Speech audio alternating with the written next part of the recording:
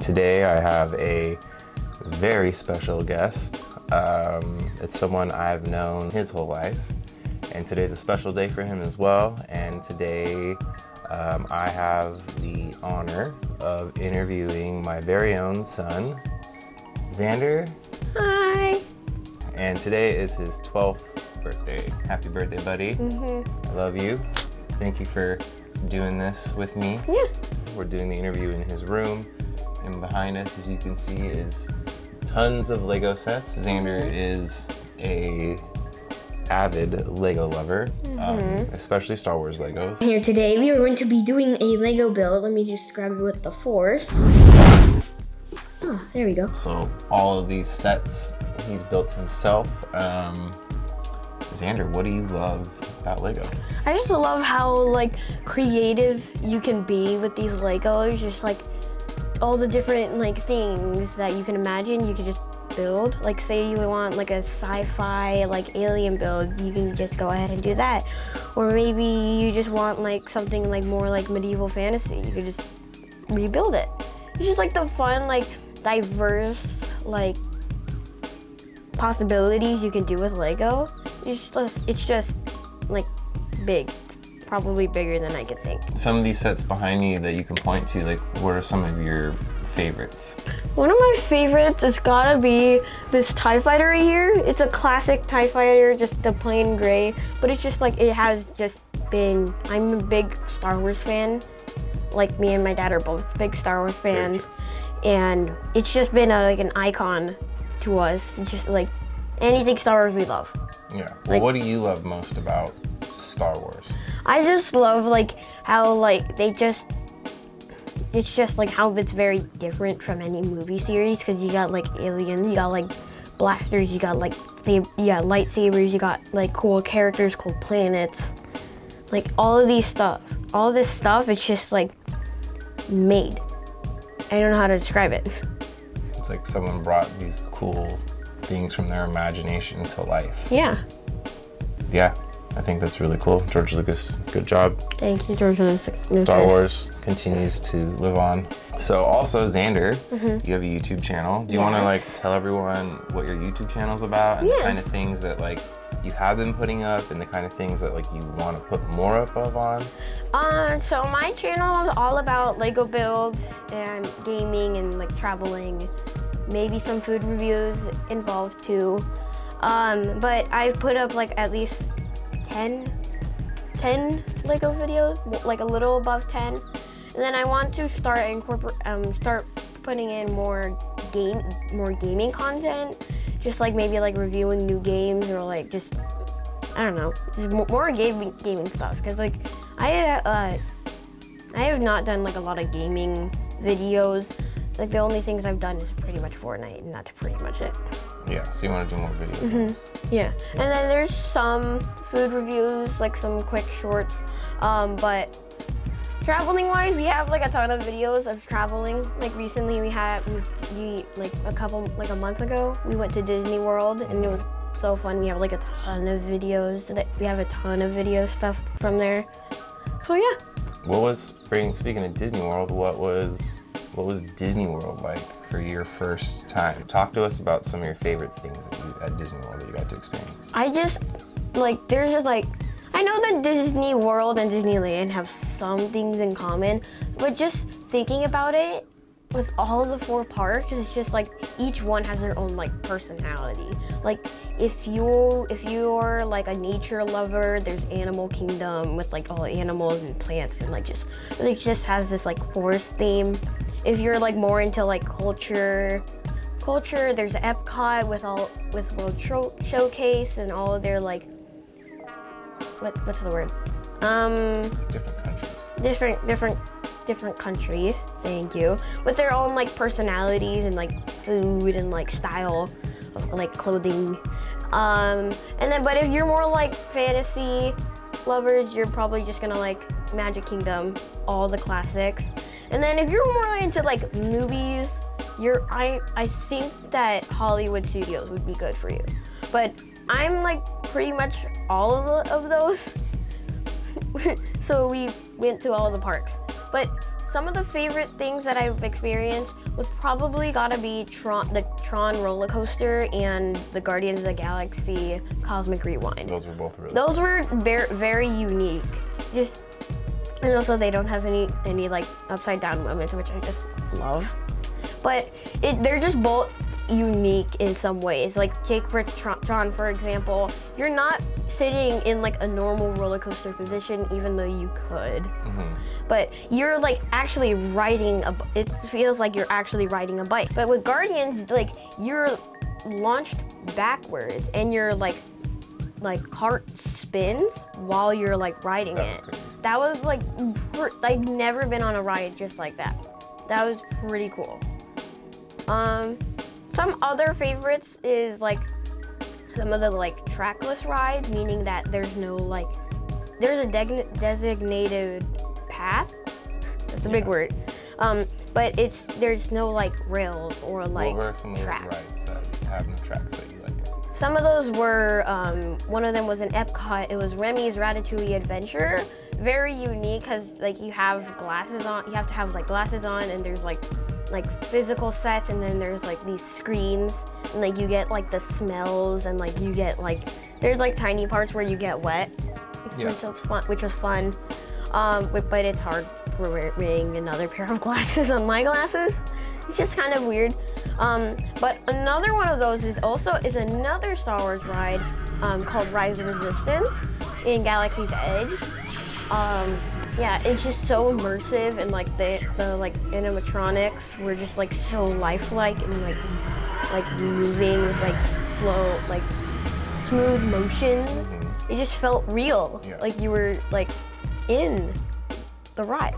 Speaking of immersive and like being in it, let's talk about what it was like to build your lightsaber. Oh yeah. Being in that experience, in that immersive experience, like what did it feel like for you to like go through the process of building a lightsaber? It just felt very like, it just felt very fun with all the like different pieces you could use and different styles, and like how their personalities match up with the like design. Like actually mine is right on the wall, we'll if you grab don't it really mind quick. grabbing it. Where I chose protection and defense, and there's different, and it's like there's different kyber crystals that you could get, but I chose purple.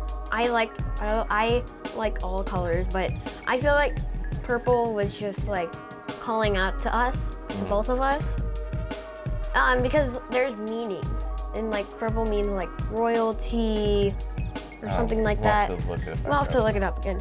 But like it just like felt like I was actually connecting to the lightsaber. Like it was like a part of me. Like it was like just wow. I was just like wowed at the moment. I was just like, this is actually happening. What did it feel like to turn it on for the first time? It was like, so this is what having a lightsaber is like. It was like just like that moment when I turned it on, I was like, so this actually happened. This actually happened. I have a lightsaber that's like actual metal, and like made of like metal pieces. And it was just like how like the like instructor was like talking. He was just like so like in character, and he didn't like break character at all. He was just like doing what he had to do. Okay, we don't either, so it's not an example. He made the experience. The experience. Yep, there you go. I wanted to talk about our Yosemite trips. Oh, really quick. You've done a lot of hikes in Yosemite. A lot of hikes, some yes. pretty difficult ones. Pretty difficult ones. I almost got exhausted doing all of them. And so you've probably racked up over, I would say, at least over 20, maybe 25 miles of hiking or more. Yeah. And some of those hikes have been very difficult. Yes. What have those hikes taught you about life? It's just like about nature and like all different animals. It's kind of hard to describe, really. Just like how like you can connect with like nature, and how you can connect with like the world itself. And it's like you don't need to always like be around the screen or like be on or like going somewhere. It's just like doing a hike is like, to me, was like kind of like fun, seeing like everything you could do and like just like taking in like all the nature. Yeah, it was fun. And those were challenging hikes, and like some of the challenges you struggled with at first, but you got through. What kind of things did you learn from like going through something hard but working through it? Because there was moments where you would want to give up, or you were tired and you wanted to stop, and then we pushed through those. And so what did that feel like to push through and get all the way to the top of the mountain? It just felt like it was worth like getting to the top, just like, cause like just seeing like everything, like all the like trees and all the like other like mountains at the top, just like felt so relaxing, and I just loved it there. Even though it was challenging, did you feel like it was rewarding? Yeah, it did. Yeah, it did. What achievement are you most proud of? I'm pretty proud of when I got my black belt in karate. It just felt like so emotional to me, because it's like I've been doing it for pretty much like my whole life. And just getting to that achievement, it's just like beginning a new like story. And just like how I'm gonna like learn more the older I get, and like the more like degrees I get. It just felt like, wow, like I'm a black belt. It's like, before I was like 4, 3. You started when you were about 4? Yeah. I was like, when I was like 4, I was just like so small, and I just thought this was just gonna be like something for fun. But the older I got, the older I get, the more I realize how much this means to me, because it's something in my childhood. It just felt like it's just gonna like be a part of me for the rest of my life. It's just not just gonna like be there. It's just like gonna stick with me. Yeah, I'm proud of you on that. That's a really good achievement. And for someone your age to stick with that for 7 years and to accomplish that, that's really good. It's good, you can wipe it off. No biggie. You're proud of yourself. Those are good, happy, joyful tears. It's that good core memory. Ooh, what are some things that make you the happiest? Definitely my dogs. My dogs are just like there. My dogs are always there, just like in case like something bad happens. They'll always just be there. They'll just be there. Just if anything bad happens, I can just go over to them, just give them some love, and then just get my energy back up. You and the rest of my family just makes me very happy. Just like you guys being there for me when I'm like sad or like frustrated, you're always there. Also just things for like enjoyment, like Legos obviously, and then like video games just help me like just like leave my mind. Yeah. Cool. Like just forget about everything, just zone out. Yeah, that's a good escape. What's something that you want to learn more about? I want to really learn about Chinese culture, because I kind of know, because like there's Chinese New Year and like everything about it, but I want to learn like outside of that, just like what happened in China, like what was China like before, how is China now, like what Chinese food is there to eat, because I am Chinese, and it's just like I don't really know a lot about Chinese. Okay. Like maybe their language too. Do you know what different dialects are of Chinese? It was I forgot. No. Mandarin and Cantonese. Yep. I forgot about this, and I thought this was super important. You know that mental health and mindfulness is super important to me, and it's like a big part of my life. and you do some things at school and at home that practice mindfulness and help with your mental health. Can you tell us some of the things that you enjoy doing at school and at home that help you with your mental health? I really like doing essays, which is fun. I know that most people think that, oh, essays are the worst, it's just so long. But it just helps me just spread my creativity everywhere and just let it run wild. With how many different stories I can think of. I also like doing art. Art's very calming for me, and it's just something I enjoy to do. Okay. And then as far as the mindfulness stuff, you had your mindfulness journal at school, and you've done some mindfulness journaling at home. And how did those things help you? It just helped me share my feelings to just express it and just let it out. Just tell them what happened and why, and then just saying this is that is that. Just kind of expressing how you feel and feeling good about it. So do you feel that it's healthy for you to express your emotions and to get those things out of your head? Yeah. Yeah? I think so too. And you use the Calm app quite a bit, just like me. What are some of your favorite things about the Calm app and your meditations? It just some of the meditations just help me understand life more, and just how to be calmer, calmer and more relaxed and in the moment.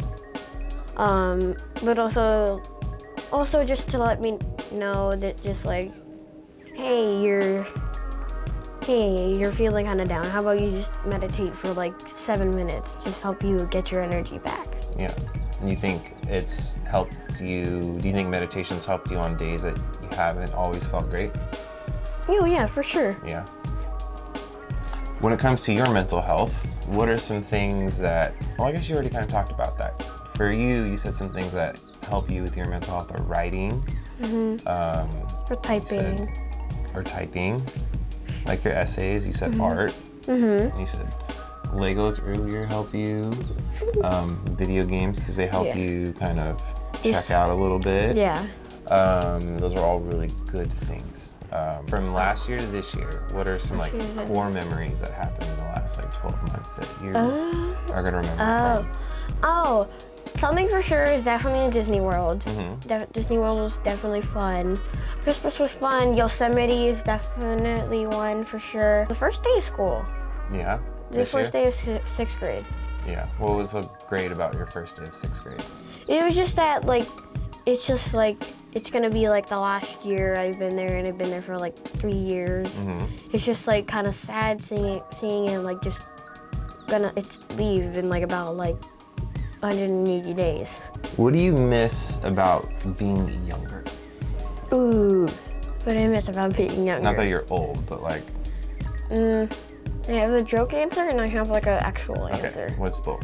So my joke answer would be getting pushed around in the stroller. Okay. But my real answer would be just having a lot of new things happen to me, me getting older, having bigger clothes, and getting experience to more things that I haven't known about. Yeah, that makes sense. And you can continue to keep doing that too as you get older, so I love that. What excites you about getting older? Ooh, just starting a new life, and then just how my channel would end up, let's say 20 years in the future. Oh, you're talking about your YouTube channel? Yeah. Gotcha. Yeah, I really how it would be 20 years in the future, if I've succeeded or not, would I have more family, I don't know, what's gonna happen to me? What's gonna happen to me? You're excited to just see what's gonna happen? Yeah. Is that what you're saying? Yeah. Gotcha. You don't know, but you're just excited to just experience it all. Yeah. Do you have any questions about the world or people? I think one question about the world is like, it's just like, how did separating people from black and white happen? Like, how did that happen? Because it's just something so like important and so like important in our history. And it's like it's just like, if that didn't happen, like what would happen now if like that wasn't a thing? Yeah, that's a really good question and a really like curious thing to think about. I like that. What's something in life that you need more of?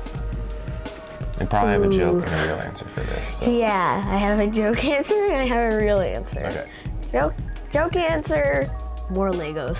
Okay. But like a real answer is actually kind of hard because I have pretty much everything I need. There's nothing like I need, like I want now. You feel like your life's pretty full. If you could give any advice to another kid who's dealing with a difficult challenge, like what would you tell them? Ooh.